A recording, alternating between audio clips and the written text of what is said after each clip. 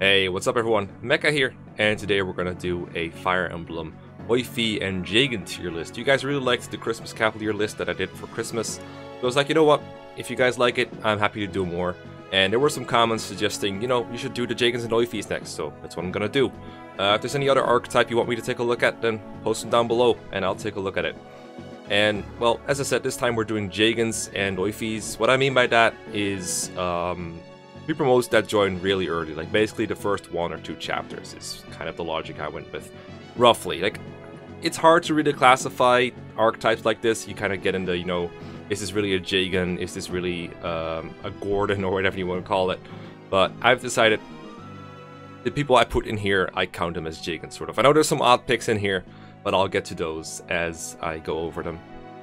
But as you might expect, these units, none of them are bad. Just like the Christmas Cavaliers, except they're even better. Some of them are the best units in their respective games.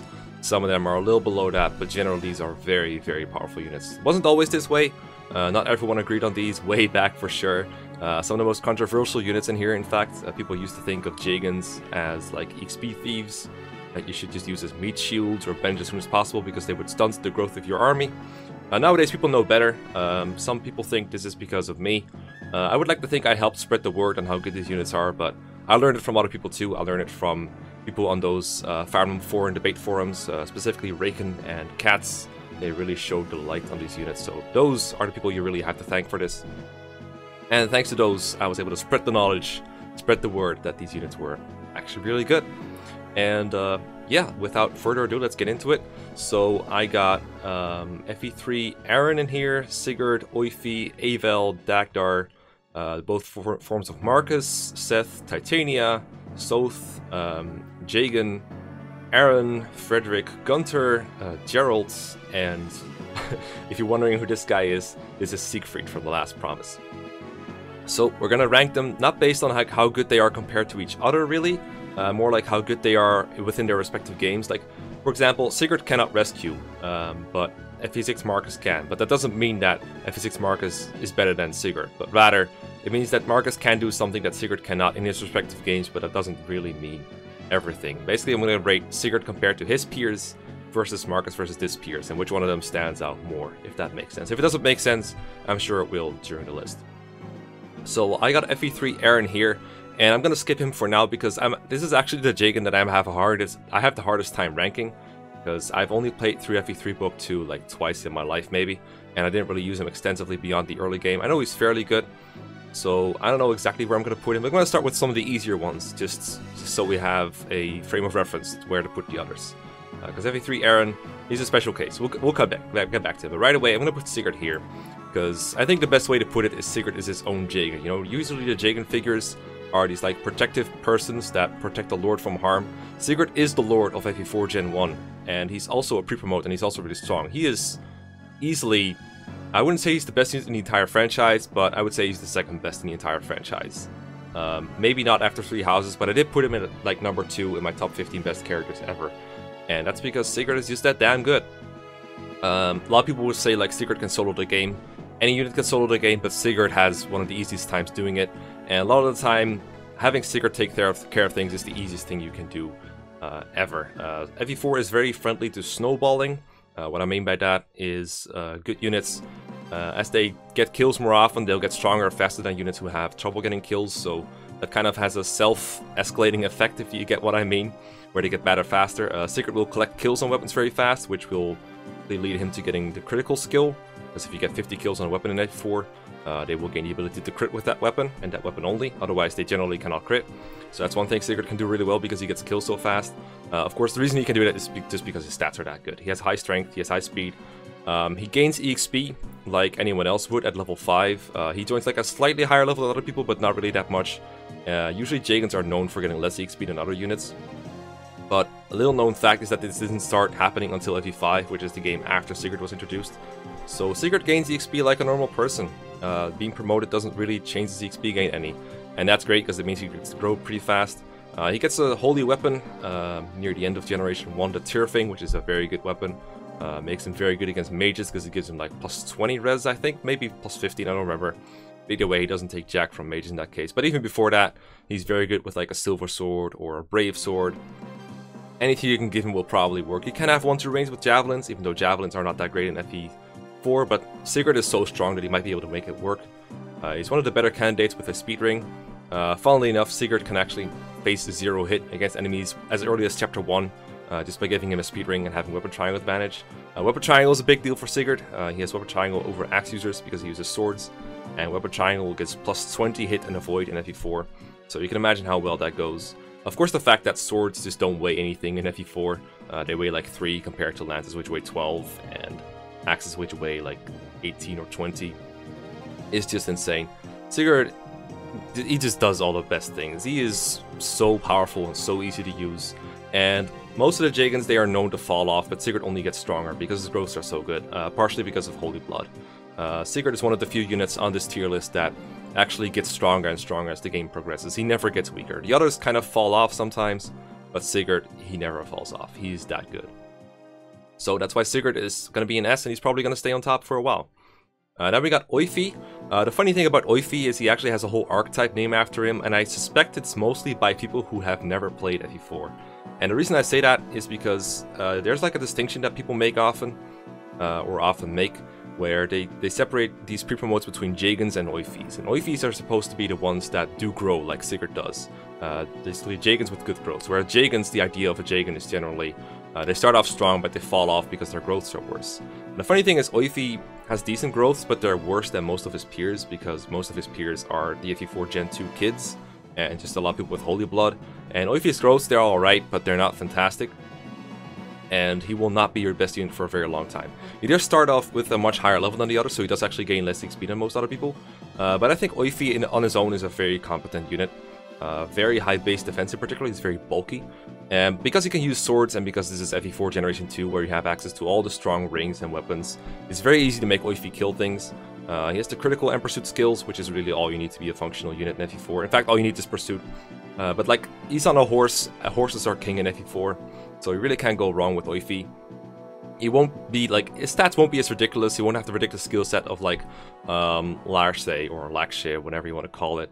Or he won't be like a whole steady user, but he's still really strong. He can still one round fairly easily. Like if you're willing to give him the hero sword, he will kill everything. Of course, anyone can do that, so it doesn't make him as special as other people, but I would still say he's very good. He just doesn't stand out as much as some of the others. Generally, FE4 Gen 2 has a lot of other powerful characters that Oifaye doesn't really stand out from very much. But nonetheless, I think it's one of the better characters in FE4 Gen 2 because he starts off with a horse. He doesn't need that many resources to be good. Funnily enough, he actually starts with like the one weapon he can't one-round kill with, the Armor Slayer, which is very weak in FE4. It's like 5 might or something. But if you try to set up kills for other people, you might find that he will accidentally crit, because he's one of the few people who can crit without, you know, getting critical on his weapons. So he will often like try to almost 2-hit KO an enemy, but not quite, to set him up for like one of your kids that you're trying to train, and they'll just crit. So he kind of fails as a Jeigan in that way. Of course, the fact that he kills people is still a good thing overall. You're just going to have to set up a kill differently. But that's why he doesn't really work in a way that people often want Jeigans to work, which I think is kind of funny, but I don't think it makes him worse for the record. I think the best way to use Jeigans is to just have him kill stuff if you need to, and if you don't need to, then use him to weaken people. And people who say that a Jeigan who doesn't kill stuff is better than a Jeigan who does kill stuff, I just think that's silly. You as a player have mostly full control over what does and doesn't get attacked by your Jeigan, and you can make decisions accordingly. Anyway, rant aside, I'm going to put Oifaye in A tier. He's not nearly as good as Sigurd is. Like Sigurd is a level on his own, along with a couple of others I'm going to name, but Oifaye is very good anyway. Eithel is an interesting case. She joins like right away in Chapter 1 of FE5. She's not a paladin, but she's a sword master, and she actually has more movement than most people anyway, so she might as well be a paladin. She's literally invincible in the early game of FE5. Like if you had her at low HP and you have an enemy attacker, they will never hit her, because she has a kind of a hidden miracle proc basically where she can never die. But even if she didn't have that, she'd be ridiculously durable because she's so dodgy. She actually comes with 20 speed, which is the maximum you can have in FE5. She has a couple movement stars, leadership stars. She can use the fire sword, which is a 1-to range sword that deals magical damage at range and boosts your magic by 5, so it makes her very good for killing bosses, because bosses in FE5 are often on thrones or gates that give plus 10 defense, so they're very tough to hit and very tough to do damage to, but Eithel just kills them. She has adepts because she's a sword master, so generally Eithel will kill things she attacks, and that makes it like kind of annoying to weaken things for her. One small strike against her, besides the fact that she's unavailable for a lot of the game. I'm not going to get into why, because spoilers. But one other thing that strikes against her, in my opinion, is that her peers around her are also pretty strong. Like, you get some scrubs, like Leaf is pretty weak at first, the main lord, and there's a couple other people like Marty and Tanya who aren't very good. And Ronan, who's also not very strong in the early game. Just you wait. But other than that, you have like Halvan, who almost one-rounds enemies, crits a lot. You have Orson, who kills pretty much everything. You have Finn, who kills pretty much everything. You have Dakdar, who kills pretty much everything. He's also on this list, by the way. People in FE5 don't really need the help as much as someone in like FE6, for example. So Avel's not that much stronger than it appears, but she does shine at like boss killing, being more mobile than them. She can capture some things. So she's still really, really good in the early game, don't get me wrong. But the lack of availability really hurts her. She comes, like, you can use her for a little bit late in the game, but at that point she's definitely no longer your strongest unit. She's still more viable than a lot of people think, actually. She's not bad in the end game or anything. She still has that max speed, she can still use all the good swords, so she's not that good, but she loses out on a lot of availability. And for that reason, I'm gonna not rank her like A tier, because I think she's still really good when she's around, and like so good to the point that I think it's worth having her in this A tier. But she's not gonna end up very high in this A tier, because a lot of the Jeigans are gonna be like either S tier or A tier. Dakdar is like Avel, she joins very early on, or he joins very early on. I don't think Dakdar is a girl. He's very good though. Very, very powerful guy. Has immense HP. He can attack like 4 times with the Brave Axe. He's fast enough to double early on. He also has the Accost skill, which will let him initiate another round of combat if at the start of combat his HP and attack speed are higher than the enemies.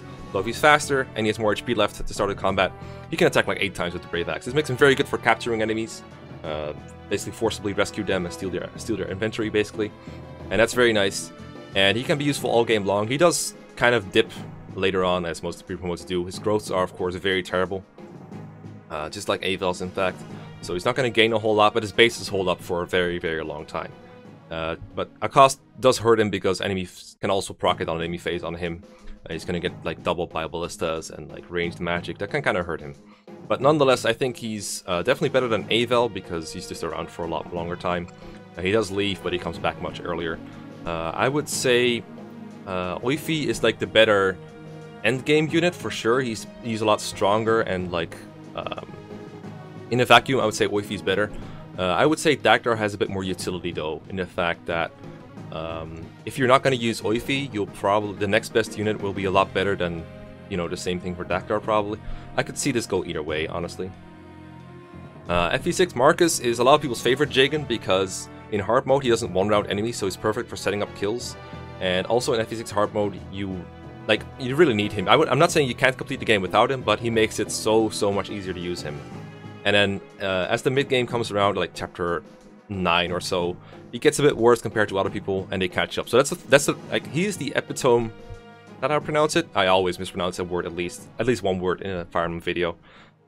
Yeah, Marcus. I think FE6 Marcus is what people like to use their Jeigan. This is the ideal of what they think Jeigan should be like. Of course, that makes him a bit worse than someone like Sigurd, who's just useful all game long. Marcus, he's good, but there's definitely a huge portion of the game where he's not very good. But still, I think just how much easier he makes FE6 early game puts him in a very high position. I would say overall, I would rather play FE6.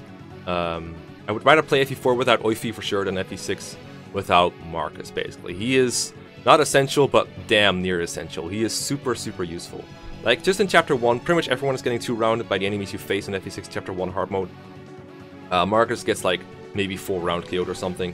He almost kills him in return to the point where your other units can kill him. So he's perfect for baiting them, weakening them for enemy enemies. He's very useful. It's just he doesn't hold up for the entire game. But just his early game utility makes him really good, in my opinion. Then we have this FE7 incarnation. I'm going to do something that you might find very odd, but I'm going to put him in S tier behind Sigurd. FE7 Marcus starts off so strong. Also, I just noticed I moved the thing a little bit. Let me fix the dimensions real quick. There we go. That was weird. Okay, so FE7 Marcus. He starts out stronger than everyone else, just like all your other Jeigans. But he holds up pretty well as the game goes on. His main weakness is his speed, which is a little average, but he can still double a fair bit, even into FE7's mid-game, because the enemies are just so weak. And Marcus still has really good bases, honestly. Despite the fact that his growths are kind of worse than everyone else's, they're not so much worse that you're gonna notice until like you're pretty far into the game. And even there, he can be useful through like rescue utility or taking on mages because his resistance is far above average. One other thing that I haven't really talked about much is weapon levels. Marcus has much better weapon levels than everyone else. He has A lances, A swords, B axes, so he can use anything you want. You can use the brave weapons to make up for the fact that he doesn't double. Really terrifyingly powerful unit. So I think it's good enough. He doesn't dominate the entire game, but he's close enough to where I would field him almost the entire game. He's that good. He's definitely going to end up at like the bottom of S tier in the end when I put in the other super broken Jeigan characters. But I would say Marcus is pretty damn good. Good enough to be a tier above the others. Like Marcus won rounds for, I would say, the entire early game pretty reliably. One of the better boss killers you have for sure. The use of the Silver Lance is just marvelous against bosses. He has...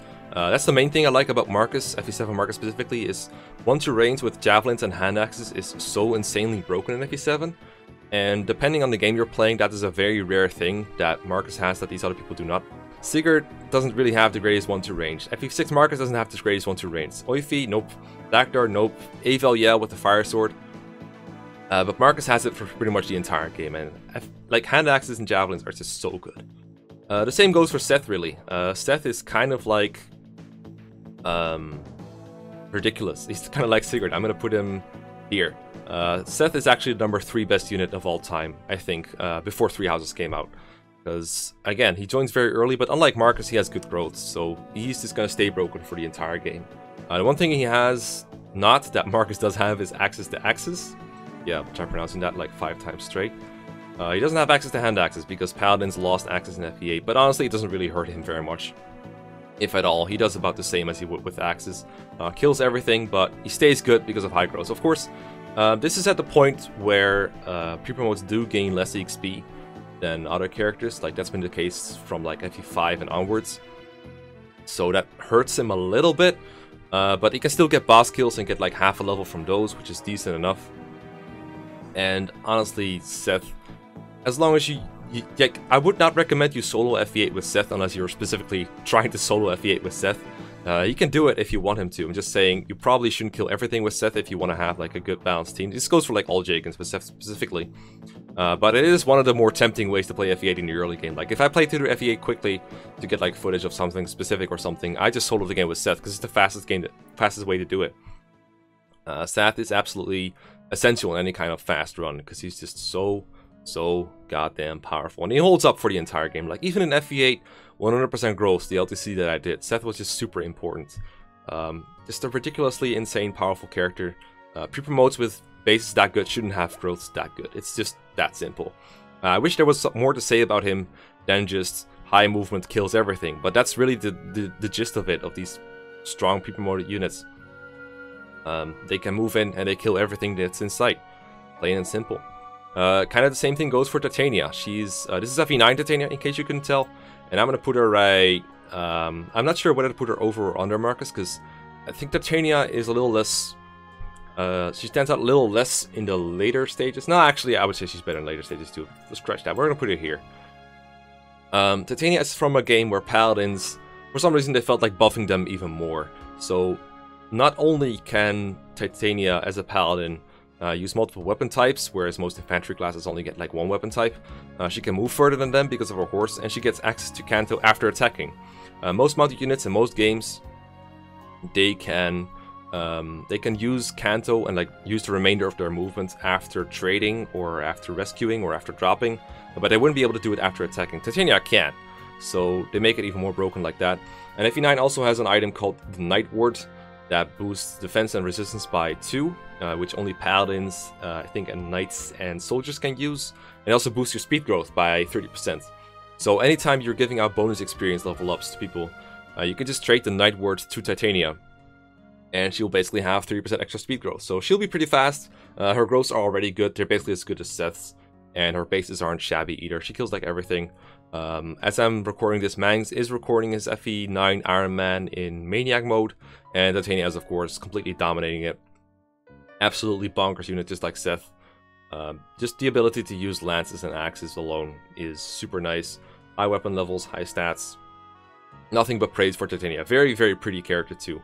I should note real quick before I forget, Sigurd also has Super Canto, and so does Oifaye. So they can even switch their weapons after attacking, which is massively broken. Like, imagine killing something with a hero sword on player phase and then switching to like a 1-2 range weapon like a light sword on enemy phase. That kind of stuff is just bonkers. People don't even abuse it as much as they should. It's super, super good. And then we got Soth. Once again, not a paladin, but I do count him as like the Jeigan of that game. Because he's so much stronger than everyone else. He is pre-promoted, he has higher mobility, and he's even like a guardian figure to the main lord at that point, Mekkah. So I think he definitely belongs here. Soth takes the whole start off strong and fall off like very literally, or not even literally, that's what Gunter does, but like he is so much stronger in part 1 than he is when you come back in part 3, and in part 4 he's absolutely dog shit. Terrible, terrible, terrible. But in the early game, he's like the main reason you can beat FE10 hard mode as easily as you can, because he can go through part 1 so fast, and he is so much stronger than his peers. Because like the next most tankiest character in that team is Nolan, and then beyond that you have like Aaron, Mekkah, Edward, Leonardo. Like they're such noobs. Soth is so much stronger, and he's one of the few characters early on that has good 1-2 range, or decent 1-2 range, so he's very good at fighting mages and archers. Using like ranged knives, which you can forge by the way to give him more hit and more might if you want to. Knives still have very low might, and he can't use swords or anything like rogues usually can. So that kind of sucks, but knives are okay, they're fine. He does well with them. The thief utility from being a rogue isn't really very much. There's not a whole lot of chests or doors to open, but that's something else he can do, I guess, if you want him to. But overall, I would say Soth is good for a good portion of the game. Radiant Dawn tiering is very tough, because of the way the part system works, where you have different armies in different parts all the time, your team switches all the time, so a tier list of that game ends up looking very weird no matter what you do. I would say Soth, I would rank him around here, I think, where he's good for like a little bit of the game, but not for the entirety of it, but he's so good for a portion of the game that he's still fairly decent. Maybe put him below Dagdar, actually, thinking about it more, but again, I think Dagdar and Avel are way less... They stand out less than Soth does in part 1, so I think this is fair enough. I think this is great. So now you can see it will probably be much easier to rank Aaron once we get to him. But let's continue down the list here. So this portrait is FE3 Jeigan. For some reason, this tier list maker doesn't have Shadow Dragon portraits on it. I don't know why. And there was only one Jeigan in this whole thing that I could pick. So yeah, there's no FE1 portraits either. So I went with this Jeigan as like a stand-in for Shadow Dragon Jeigan, because I know some people have played FE3. A lot of people were kind enough to comment that on the last video.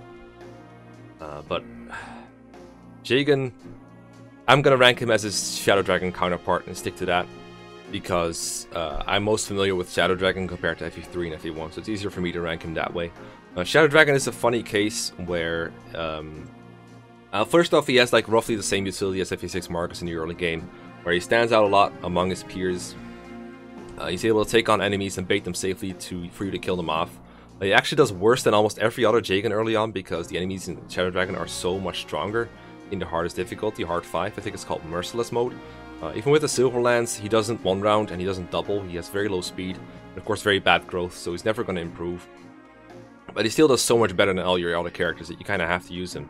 I think enemies can finish off, or you can finish off enemies after he's hit them with the Silver Lance. But he has Weapon Triangle disadvantage when using that, and you can't use like any strong swords besides like the Steel Sword, which I think it like maybe 2 shots, but I don't think it even does that. The enemies in our hard 5 are very, very tanky. But nonetheless, he's so much better than everyone else that you still want to use him a lot. So put him on a fort, and hopefully he survives and hits them enough to where you can kill them. The cool thing about Jeigan though in Shadow Dragon is you can reclass him to a Wyvern Rider after like chapter 4 or so, as long as you have a free slot for that, because reclassing is kind of limited in a way. And then you can use axes, which you can use to Weapon Triangle, to like manipulate the Weapon Triangle for a little bit, which is very nice.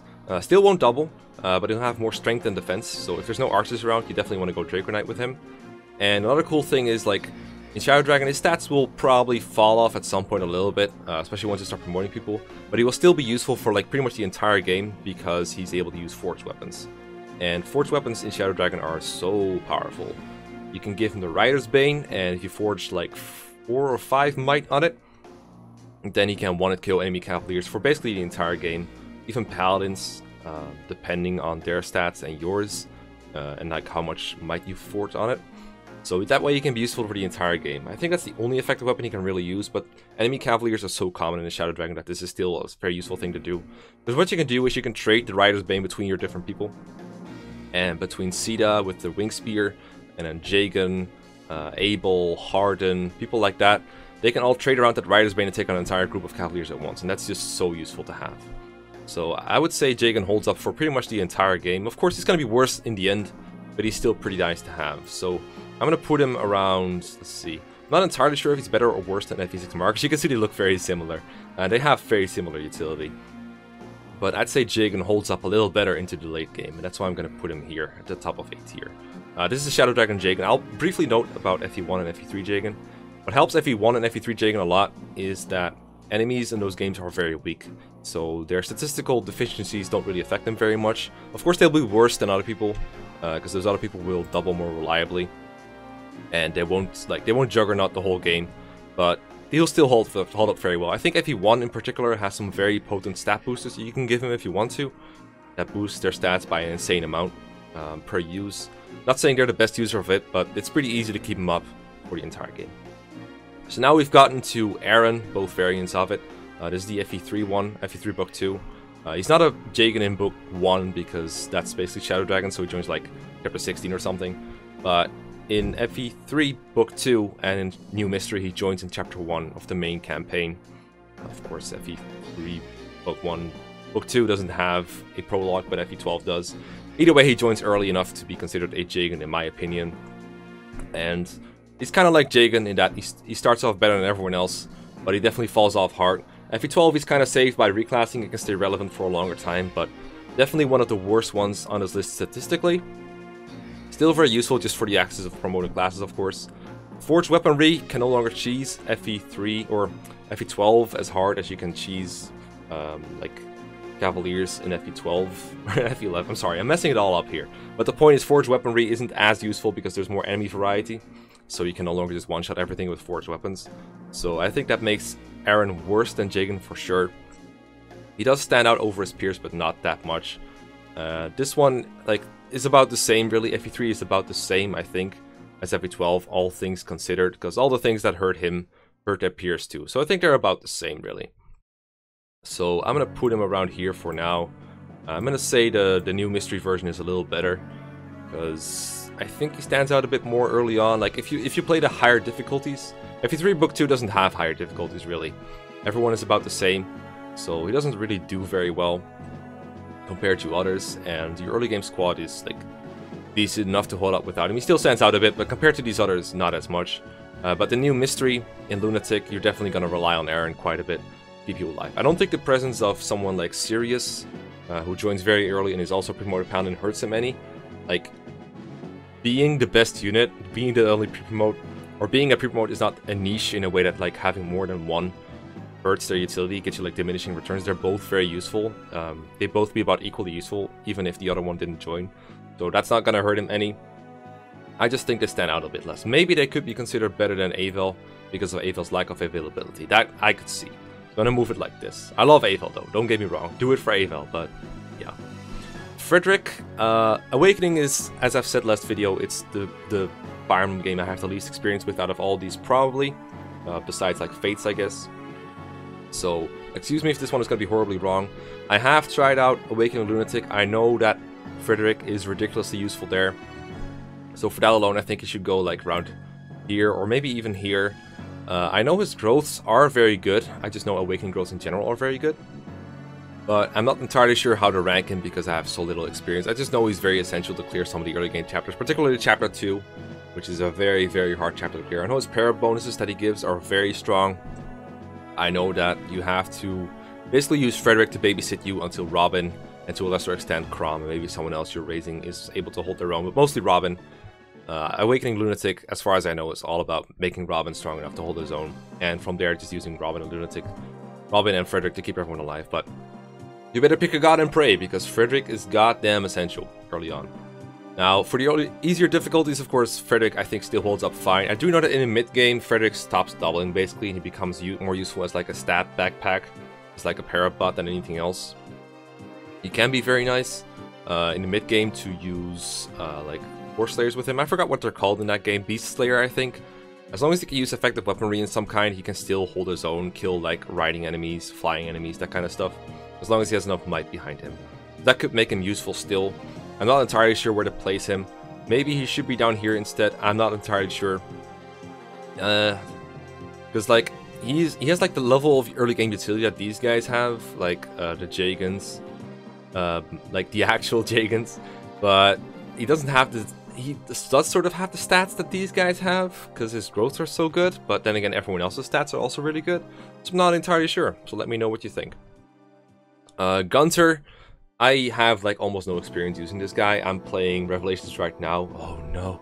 And Gunter hasn't been great as, you know, a person to fight with, but he has been useful as a stat backpack. Now, that is of course a very low thing compared to what all these people are doing. And as far as I know, Revelations is where Gunter is best, where he has the most availability. I do know he joins late in Conquest. I basically didn't use him other than the chapter where you're kind of forced to. But other than that, I don't find Gunter very useful in any of his incarnations, so I'm going to make him the only Jeigan that I'm going to put in B tier. Of course, the version in Conquest isn't really a Jeigan anyway, other than his early game appearance. In that way, I guess he gets like Ava-like availability, a little bit better, but his stats just don't hold up well. I think he's just meant to be a para-bot, so I'm going to put him here. Now I have two oddities left that I wanted to put on here as like a little bonus. So Geralt is not actually a Jeigan in Three Houses. He is around as an NPC in a couple of maps, as like to babysit you a little bit, but you can't control NPCs. This is like, I just wanted to think a little bit about like how good Geralt would be if he joined you, because this is something I've been wanting to say about maddening for a while. It would be so much better of a mode, maddening mode, if you had a Jeigan like Geralt around. If you could just deploy him in the early game maps to babysit you a little bit instead of going through the tedious process of taking out enemies with like 3 or 4 at a time. It would make it so much more fun. Like even as like a new game plus unit. Like if he just joined you in the prologue and stayed until he would have to leave, then that would just be fantastic and pretty balanced, and they could definitely balance his stats around him. So, assuming he's like reasonably strong, I would theoretically put Geralt honestly around here somewhere, because maddening definitely needs some kind of Jeigan. We definitely need Geralt's guidance, but the game just keeps sending him away on other missions and stuff, to the point where we can't use him, and it really sucks. Like, I can understand not getting him in a mock battle. I get that, but I really, really wish you could have him, because he even has that stupid Blade Breaker ability that I think it like debuffs enemies by like 6 strength and 6 defense. That is perfect for setting up kills for your other units. It'd be so nice to have him for chapter 5 in the stupid Miklon Tower, or even like the Red Canyon map early on. Just having another unit to sponge hits, because you're so reliant on Boleth and like your main lord to take hits, and it's super annoying to have to heal them up every single time because the enemies do so much damage. It would make the game a lot better, even if it was just around as a new game plus unit. I would love to have Geralt. Of course, this is all just speculation on a unit that we don't even know what his stats would be exactly, because they change depending on the mode, of course. And we don't even know what his growth would be. But I think it was planned to be a playable unit at some point, because there's all kind of like leftover data in the game of what his crit quotes are like, and his level up quotes, even though he can never level up. I guess crit quotes make sense. I just think, I just wanted him to be around, honestly. I just wanted him to be around. And then we have Siegfried from The Last Promise. The Last Promise, technically not a Fire Emblem game, it's a ROM hack, maybe a Blazer long ago. I streamed it a while ago, super fun. I recommend anyone who's finished the series or wants to find another Fire Emblem game for them to play, to try it out. It has a terrible story, but generally fun gameplay. Not the greatest gameplay, like gameplay on about the level of FE7. So if you enjoy FE7, you'll probably like The Last Promise. That's the game it's based on too. And Siegfried is interesting because he's a growth unit, and he has better bases than most people because he's pre-promoted, but the stats don't really hold up in the long term unless you actually give him level ups. His XP gain is better than most pre-promotes in other games because his XP gain in general is pretty damn good in FE, in The Last Promise. He has insane growth. I think his HP growth is literally 100% or even higher. And generally he'll get good level ups, so he's like, it's like kind of like using Shadow Dragon, Setgar, and Wolf in a way. A little worse than that, of course. He doesn't have 150% defense growth, but still pretty goddamn good. And the one problem with Siegfried is he joins you in what's basically limbo, then he leaves you until about 6 or 7 chapters into the main mode, what's basically Eliweb mode. And in the time it takes him to join, you have like a lot of other units that will level up. But even after rejoining you, I find him very good. There are some people who think he's not even close to the best unit in the game, but I think he's pretty close. He's not available for the entire game, but he is there for most of it, to the point where I would be comfortable putting him at least here. At least here somewhere. But that's just a little bonus of mine. You can ignore these two if you like. Of course, it's mostly about the main squad. I just thought it'd be funny to include these because they were included in the tier list. So that's the whole tier list. That's the whole thing that I got.